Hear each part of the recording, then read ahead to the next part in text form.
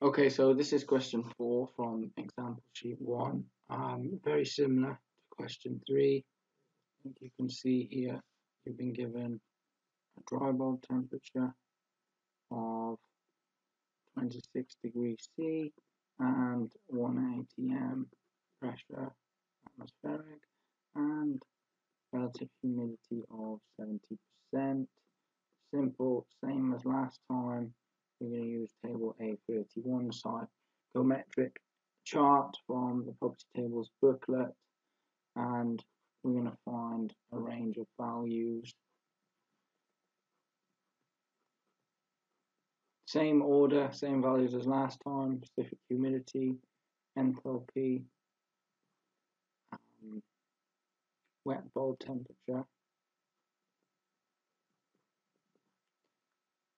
dew point temperature, and specific volume. We are given a temperature. So again, you've got around 26 degrees there. You're looking at 70%, so slightly more humid than the previous question. So you're going to draw that line up there. Then, of course, you're going to go across to find dew point temperature. You're going to come up like this to find H. You're also going to come slightly higher to find T wet bulb, which is there. You're going to come across here. You're going to come across like that to find W, specific humidity, and finally what you're going to find is there's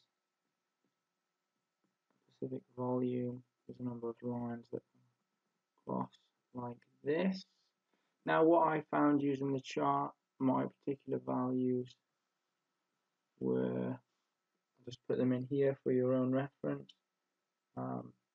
14.9 grams H2O per kilogram dry air. Same technique as we saw using the chart. I'm not going to show it again because you should be familiar with it now. kg and enthalpy 64, T wet bulb 22 degrees C,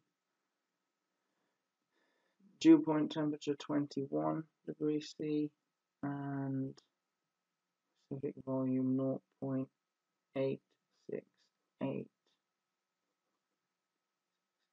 meter cubes per kg dry air.